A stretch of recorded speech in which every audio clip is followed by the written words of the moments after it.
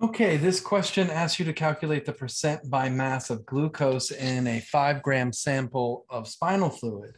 If that 5 gram sample of spinal fluid was found to contain 3.75 milligrams of glucose. So, percent by mass is straightforward. You did this before with mass percent composition of elements. Any percentage is part divided by whole.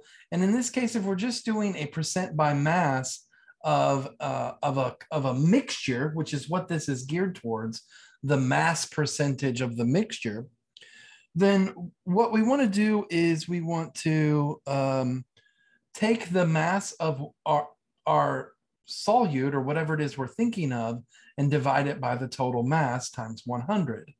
Now, like before, it was just the mass of the element. In this case, it's going to be the mass of the glucose. Now, these two masses have to be in the same units, but I'm giving you milligrams and grams. And so you have to convert one of the units into the other one.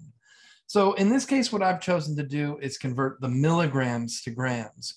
So 3.75 milligrams, we know that there's 1 milligram for every 10 to the minus 3 grams. So I get 0.07375 grams.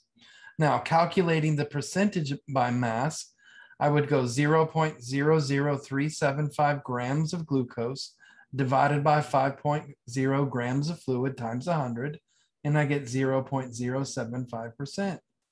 And so that's the mass percentage of glucose. That's all there is to it.